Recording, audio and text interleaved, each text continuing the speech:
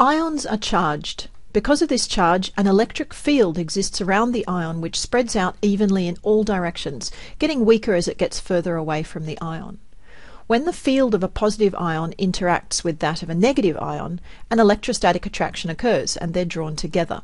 And this is the basis of an ionic bond.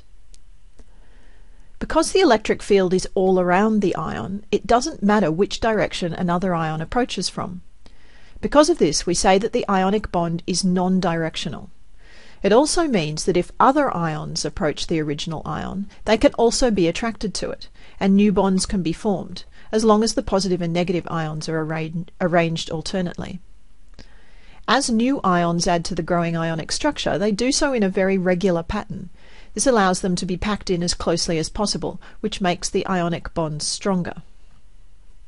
The result of this is that when an ionic substance is in its solid form, the ions are held in a regular, fixed 3D arrangement called a lattice. This is what happens when you grow a crystal of salt. Because different ions are different shapes and sizes, there isn't a single best way for all ions to pack into a lattice. Each ionic substance has a characteristic way of packing. As more and more ions are added to the lattice, the crystals eventually become macroscopic, and the shape of the crystal reflects the geometry in which the ions packed. For instance, sodium chloride packs into a lattice called simple cubic, and when you grow crystals of table salt, you'll see that the predominant shape is a cube. This animation from VisChem illustrates how ions are packed in a sodium chloride crystal. Notice that although they're fixed in place in the lattice, they're still vibrating, which is a reflection of their kinetic energy. To melt the crystal, we heat it up. The hotter it gets, the more the ions vibrate, since the higher temperature means that they have more kinetic energy.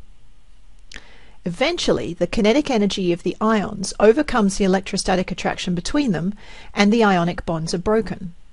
The ions now move freely past each other, and the salt has become molten, or in its liquid state.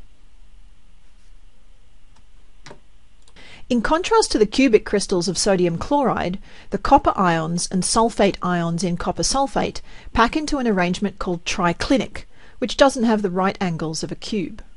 This means the crystals characteristically grow into lopsided diamond shapes. Note that this is copper sulfate pentahydrate, which is the familiar blue form of the salt. This crystal actually includes water molecules among the ions. You can see in the formula that 5 water molecules are added.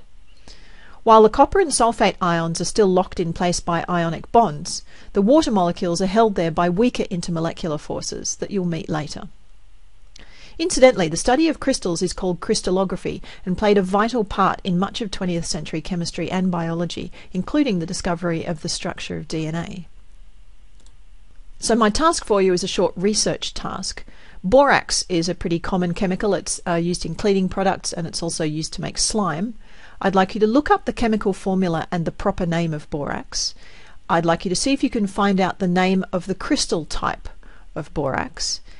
And then, if you were shown crystals of sodium chloride and borax, tell me, how could you tell which is which just by looking at them?